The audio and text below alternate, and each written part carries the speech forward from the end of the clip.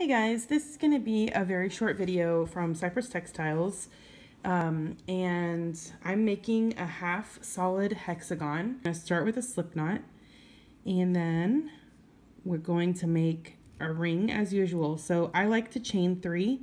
You can use whatever method of making a ring that you prefer. And then in the third chain from the hook, in my case, I'm going to make a slip knot.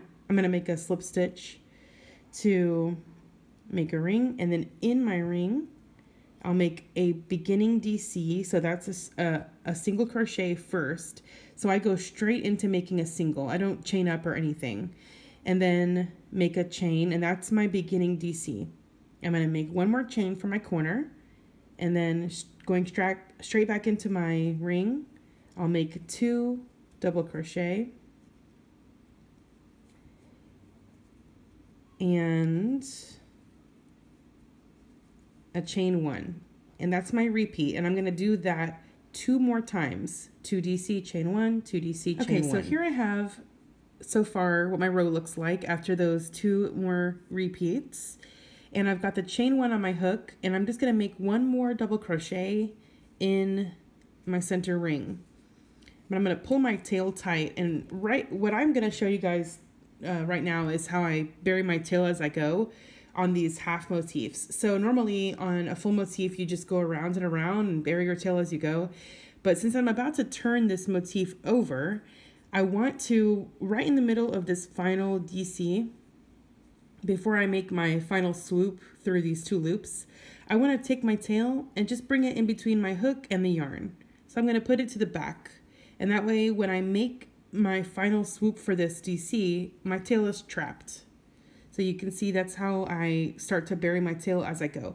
So now I'm going to turn counterclockwise my motif. I always turn counterclockwise because it puts me in the perfect position to work my next row. So you'll see if I turn counterclockwise, my tail is at the back and my sides are not going to look pretty, even though we're going to work over them. This has just become a habit over the years.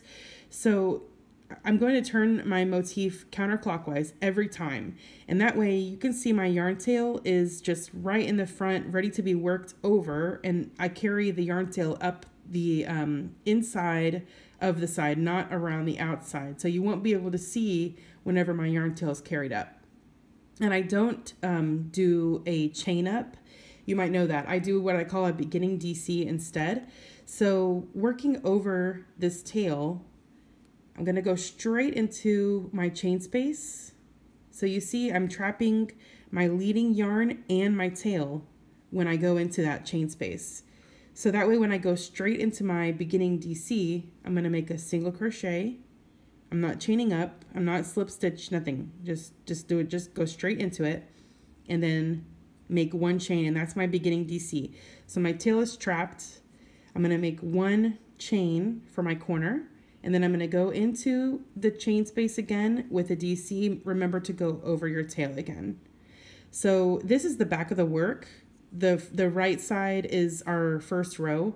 So I'm going to hold my tail kind of in front. That way when I trap it, it doesn't show on the front of the piece. If this was my right side, I'd be holding it back here. But since this is my wrong side, I'm going to hold it in the front. So I'm going to work into these DC stitches with a DC. 2 DC here, right? So I got 1 and 2, and then I'm going to go into my chain space with my corner, which is DC, chain 1, DC. All right, so now I'll just keep going around. 2 DC, okay, and my corner again, DC, chain 1, DC. Okay, and once you get to your final corner, all right, so that's what we've got going so far. Now we're in our final chain space, and we're just going to make our corner like normal. DC, chain 1, DC. All right, so that is row 2 sorted.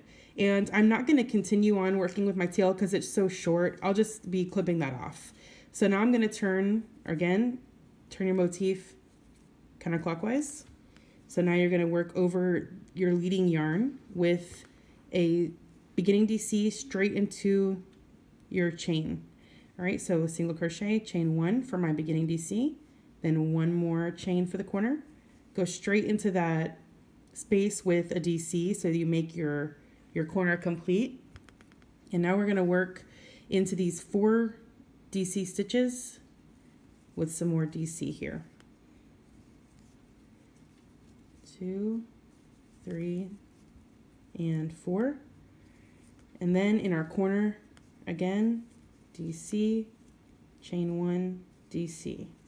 And I'll be back once I'm at the final edge. So I'm just going to work my 4 DC in my corner again, 4 DC, and then my final corner. And then I'll show you guys how it looks when it's all done. Okay, so here's how we're looking once the motif is complete. So you've got everything finished. Your final corner is done, DC, chain 1, DC. And now we're ready to go ahead and make my slip stitch that I'm going to tighten up to secure it and make our tail. Bring up our tail and cut it. Okay, so now we've got our tail ready for joining on later. But these are for the Happy Little Tree Blanket. So there's also a rose hexagon involved. And you can jump over to cypresstextiles.net to see that free pattern expanded just for absolute beginners. So I hope you guys enjoyed this half hexagon, and I will see you guys for the next video. Happy crafting, y'all.